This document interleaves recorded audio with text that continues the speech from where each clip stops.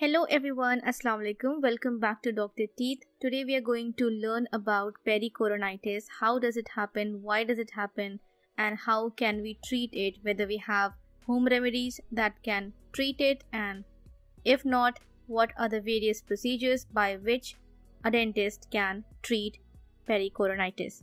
So this video will be helpful for both the dental professionals as well as general population. So if you are not a dentist, you will find this video helpful because here I will be keeping the terms really simple and I will try to explain the pericoronitis in a very easy manner. So pericoronitis, it is made up of three words. Peri means around, coro refers to the crown, that is the occluding surface of the teeth, and itis refers to inflammation. So pericoronitis, it means the inflammation that is occurring around a tooth, that is a pericoronitis. So it is a common pathological condition in young adults causing pain and swelling around the last tooth of the mouth, that is the wisdom tooth or the third molar. So why does pericoronitis happen? Whenever we have a partially erupted third molar, like if the person is in his 20s, like up to 25, it could be temporary because the tooth is still erupting, and when it is at a partial eruption stage, it is partially covered by the gingiva, right? So as you can see in this picture, here we have our partially impacted tooth, or you can say partially erupted tooth, and it is covered on the distal side by the gingiva.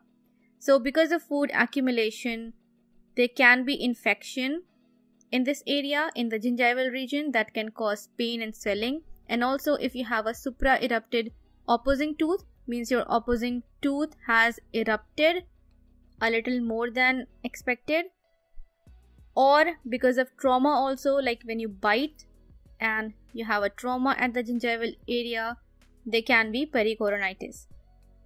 So now we know what is pericoronitis. It is an inflammation around the last unerupted tooth, and usually it occurs in the young individuals because that is the only age when our third molar is erupting. And why is it happening? Because of food accumulation, trauma, right? So let us see, how does the pain start? When the third molar fails to completely erupt, that is, it is still beneath the gingiva, then this tissue can get infected because of the food lodgement and accumulation of microbes in space between the gingival tissue and crown of the tooth. The trapped food particles will undergo decomposition because of poor cleaning and oral hygiene. So there will be accumulation of plaque, calculus. Basically, there will be growth of microbes which will result in inflammation. And if it is untreated, it can lead to further spread into other soft tissues and complications like Ludwig angina. And this flabby gingival tissue that is overlapping the crown, it is called as operculum. Okay. What are the different types of pericoronitis? It can be acute, subacute, chronic. Acute means it has a quick onset. So this type of pericoronitis will have severe pain that will be localized around the partially erupted tooth. Then we have the subacute pericoronitis. So this condition is when we have slight subsided symptoms of the acute phase.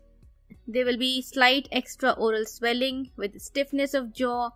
There can be regional lymphadenopathy, that is swelling of your lymph node, and there can be pus discharge from the operculum. And then we have the chronic pericoronitis, that is the recurrent pericoronitis. So when the pericoronitis occurs again and again, like if you have opted for home remedies or you have not treated the condition and it has subsided on its own, but again after few weeks or few months it is coming back again, that is chronic pericoronitis. So to sum up, the signs and symptoms of pericoronitis are, there will be pain in that area, and that pain can radiate to the ear, throat and the floor of the mouth as well. Gingival swelling, obviously. Redness, halitosis can be there, that is bad odor can be there because we have decomposed food accumulated there, right? Pus discharge and salty taste because of that discharge. There will be difficulty in opening the mouth, that is trismus. There can be difficulty in swallowing, that is dysphagia. Your submandibular lymph nodes can be palpable, that is submandibular lymph adenopathy, fever, malaise, loss of appetite. So all these are the signs and symptoms of pericoronitis. So how do we do the diagnosis of this condition? How do you know that it is pericoronitis? So first of all, the signs, symptoms and the clinical appearance of this condition, like you have an operculum on the last unerupted tooth, that is sufficient to know that it is pericoronitis. Additionally, you can take an X-ray and you will see the area involved and you will see the angulation of the impaction, whether it is mesioangular, vertical impaction, right? So based on the clinical picture and the X-ray, you can come to a conclusion. And one more important thing is the history. So with the help of all these three, we can know that it is pericoronitis. Now coming to the treatment. First one is a non-surgical management and the second one is the surgical management. So when the patient comes to you and you take the history of the patient, and if the patient tells you that it is the first time he has this condition, or let's say he's just 24-25 years of age and he has this condition, so still the patient has a chance that his last molar will erupt, because still that eruptive potential is present in that age. Up to 24-25, the third molar will erupt. So you can wait and watch. You can just give a non-surgical management. You can irrigate the area with saline or betadine, and you can prescribe antibiotics to the patient for 5 days, and the patient can be fine. And since the patient still has that age where his tooth will erupt, if the tooth has a proper inclination, the condition might not happen again. But in case the patient has a history of recurrent pericoronitis, and if he has surpassed the age when usually the teeth erupts, you can go for surgical management. The first one is operculectomy. I told you about operculum, right? Operculum is the gingival tissue covering the third molar, right? So operculectomy means cutting down that gingival tissue. So it is a minor oral surgical procedure where we remove the overlapping gingival tissue on the affected tooth. We can do it either with a blade, laser, right? And then the last option is extraction of the tooth. If that tooth has caries, or if the tooth has such an impaction that it will not align properly anytime in the future, we have the option of extracting the tooth.